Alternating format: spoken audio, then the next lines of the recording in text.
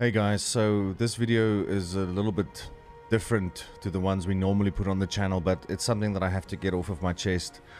About 3 weeks ago, I would say more or less, I met a guy on either Cafe or Consulate, and his name was Fresh.Nuts.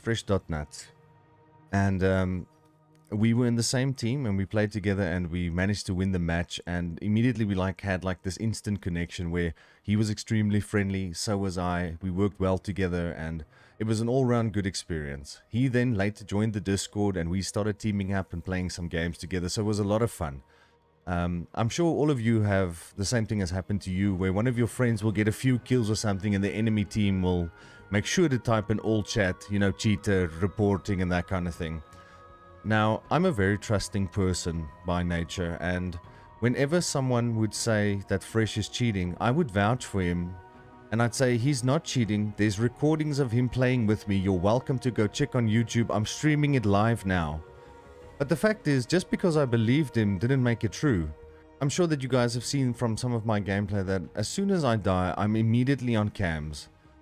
I make sure to cycle, audio call, anything like that, just to make sure that my team has the most information that I can provide.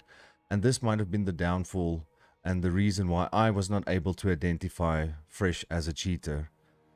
In this week, it came to our attention when our group of the Discord happened to be playing against each other on a game on Coastline, and one of the members messaged me and said, something is fishy with Fresh.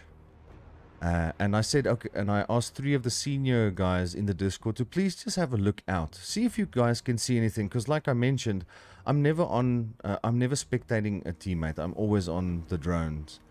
And today, one of our guys was actually in Discord, and Fresh was streaming in Discord, and he could see the red outlines on the enemy team. So, I'm incredibly offended, and my heart is so sore that I played 20 matches with a cheater, and the only thing I can do is apologize to everyone that watched matches that he was in, and only hope that it will never happen in our Discord ever again. So if I can leave you guys with one single thought again, please don't cheat in Siege. Please don't lie to your friends.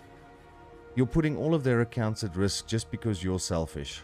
So once again, I'm very sorry, and I'll see you guys again next time. Bye bye.